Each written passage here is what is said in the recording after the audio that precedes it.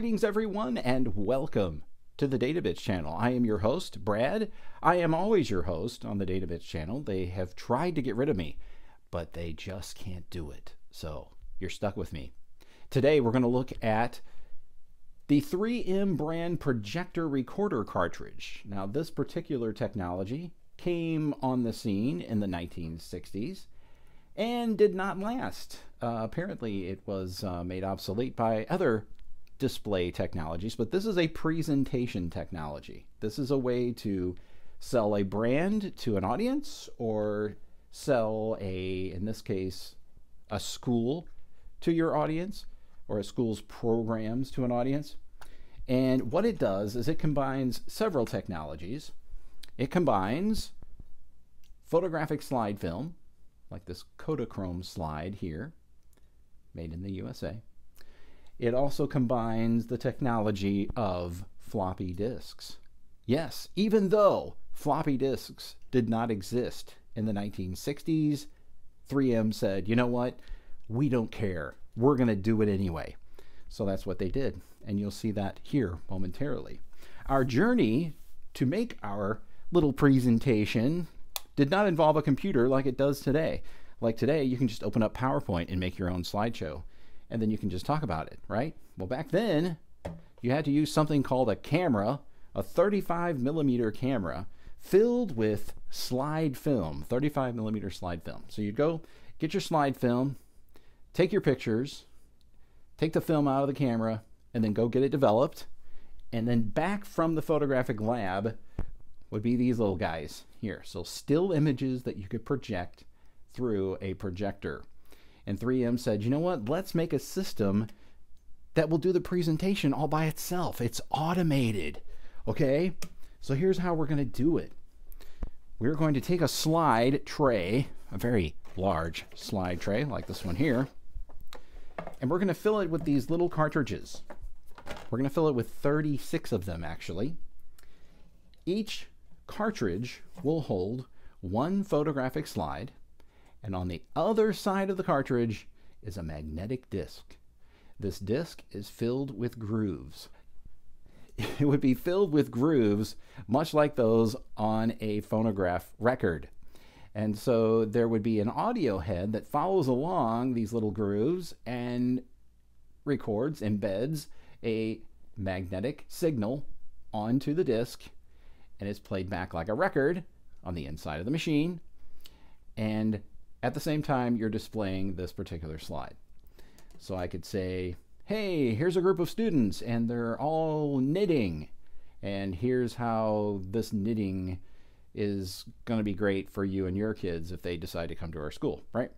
And we'll see, we'll actually watch this presentation. It's kind of funny. Now, I will say that some of the slides were missing from this particular presentation.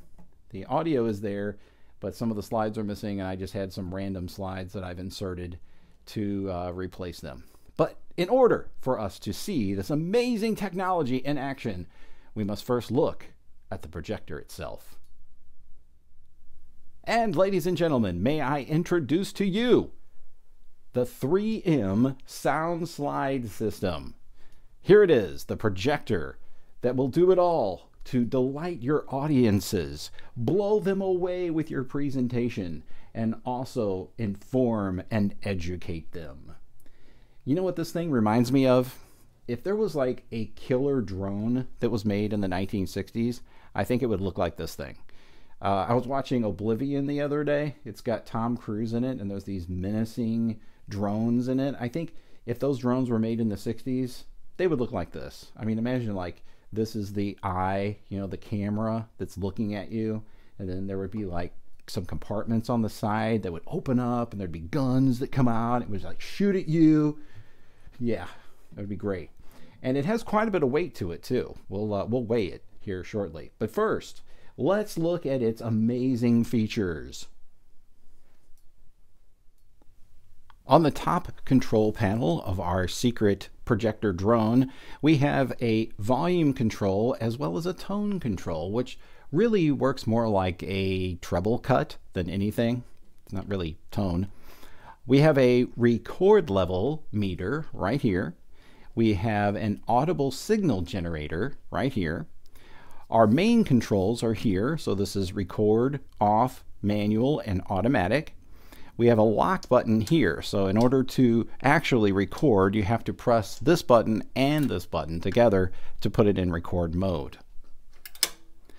Right here we have a lever that does one thing and one thing only. It repeats the soundtrack on the particular cartridge. Then underneath that, or to its right actually, we have a remote control. It is wired, and it gives us this functionality: forward, reverse, and then an electronic focus control, which controls a motor which moves the lens, the killer lens, right here in the front. We also have a manual focus control right here. Now this is a long throw projection lens, which means it was designed to be put like in the middle of the room or in the back of the room even, and projected into a screen in the front of your audience. On the side of the unit, we have some jacks. These are 1/4-inch jacks, 1/4-inch audio jacks. From top to bottom, we have external speaker, recorder input, and microphone input. I would imagine that recorder input works as like an auxiliary input, so you could like plug a record player up to it or another tape deck of the time.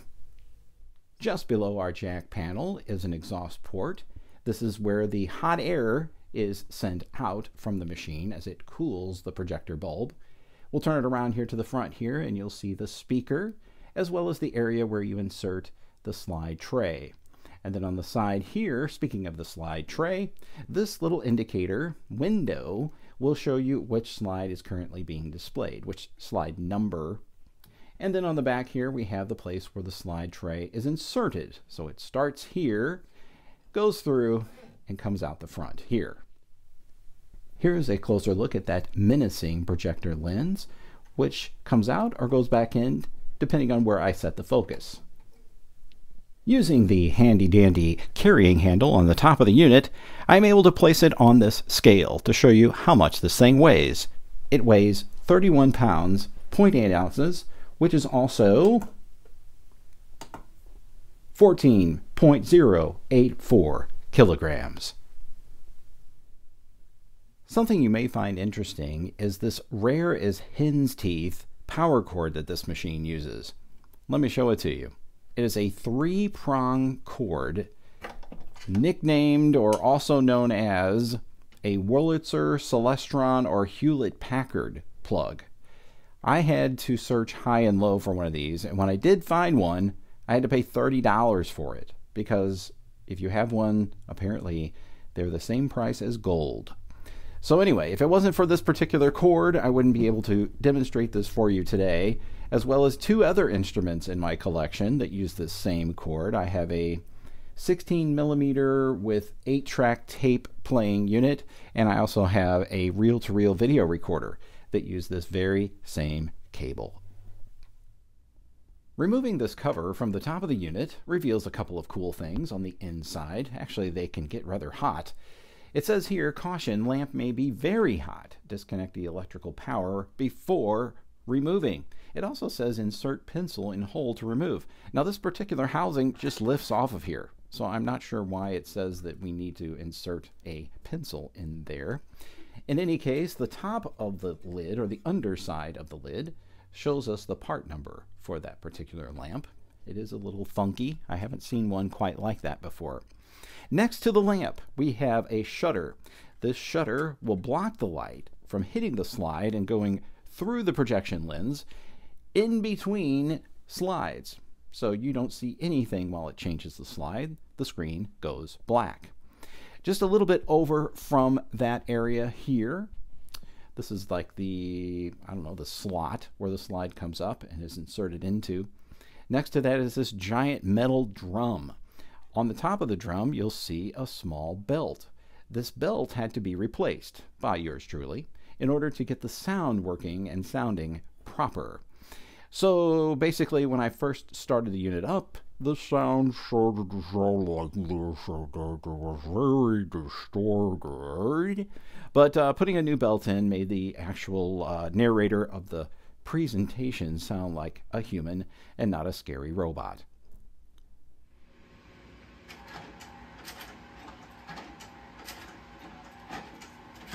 The teachers who instruct our evening programs come from the parents and teachers who work and live in the community.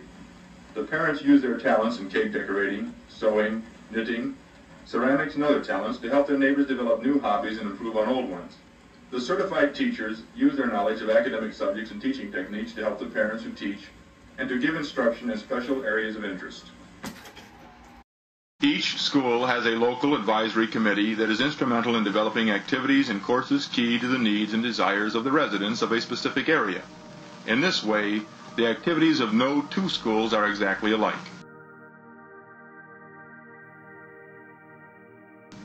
The idea of our program is to extend the use of school facilities by children and adults in the community to enrich their lives and strengthen their bodies. This picture of a ceramics class illustrates the idea that children and adults are able to share and enjoy recreational leisure.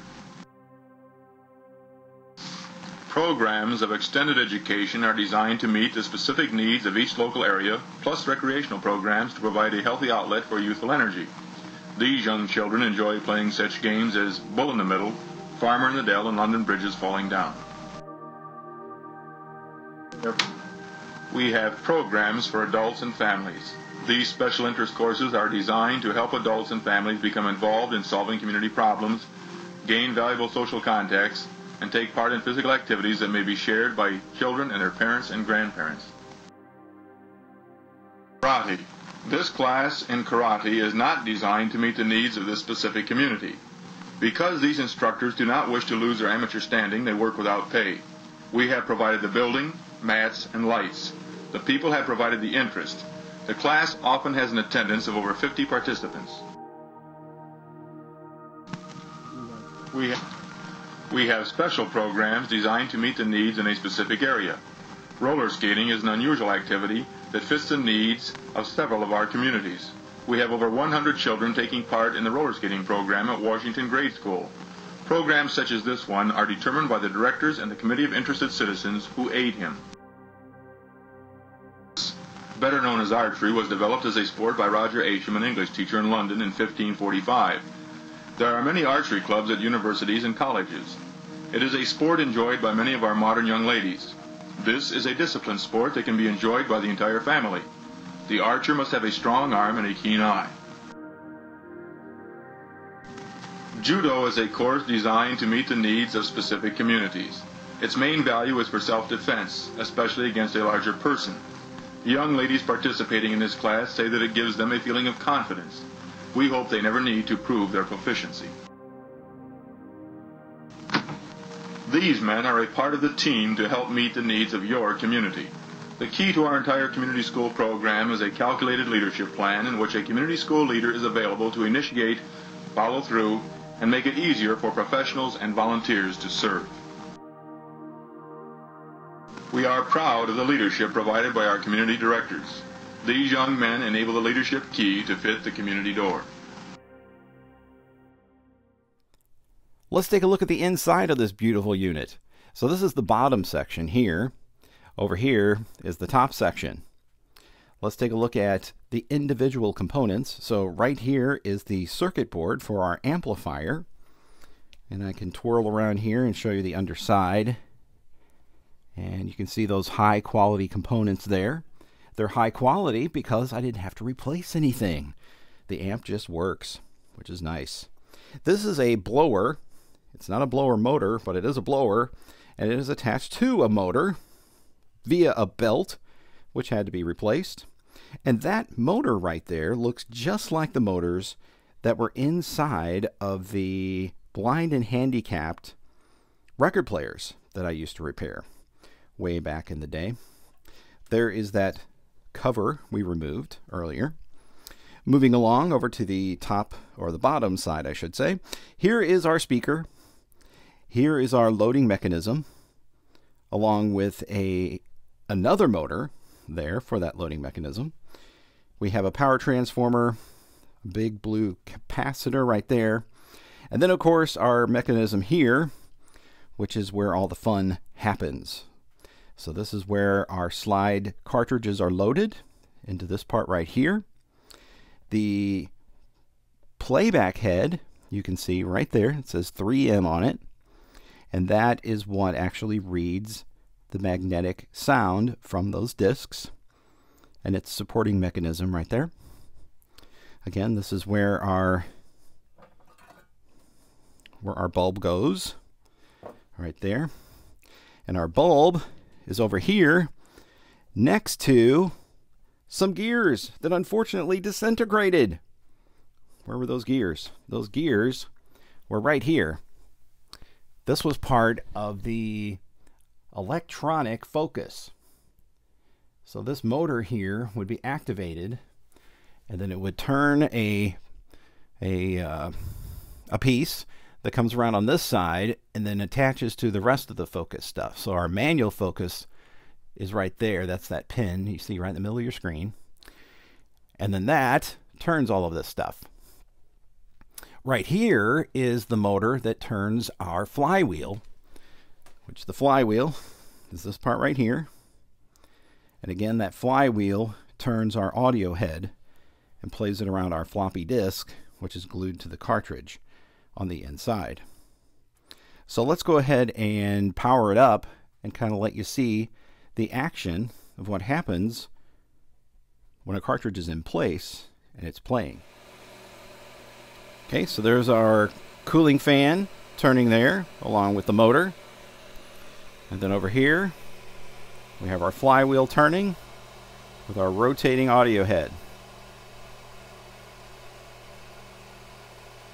Calculated leadership plan in which a community school leader is available to initiate, follow through, and make it easier for professionals and volunteers to serve.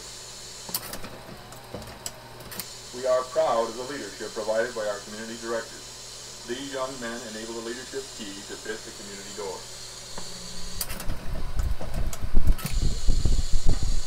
This is Wade High School. The school has an enrollment of over 2,000 students. In the past, when the dismissal bell would ring at 3 o'clock in the afternoon, the majority of the students would leave the building. The teachers would turn off the lights, and the custodians would lock the doors. However, things have changed in Toledo. The lights remain lit and the doors are open. Wade High School is now used by adults and children from 3:30 in the afternoon until 11 o'clock, 5 nights a week. The Little Red Schoolhouse is the symbol of the Toledo Community School program. In the early development of our country, the school was often the focal point of the community. People would gather at the school to discuss local problems and plan social activities. The Toledo Lighted School program aids modern Americans in advancing their academic and social education. Today's citizens also have the opportunity to develop skills in arts and crafts that enable them to fill their leisure time with meaningful activities. Kite making is typical of activities of the Lighted School program. The idea is to teach young people the various forms in arts and crafts. And so, my friends, this will conclude our time with the 3M sound slide projector system. Appreciate you being here today, and please subscribe to the channel. Please share this video with at least 300 of your friends, and you can follow me on all my socials. All those are in the description. Also, big thanks to my Patreon patrons who have been so loyal over the years. You guys help fund this, and I appreciate it because I don't have like money laying around to buy all this stuff. So thanks again for your support. Appreciate it. And I look forward to my next video showing you another piece of audiovisual vintage equipment. We'll see you then.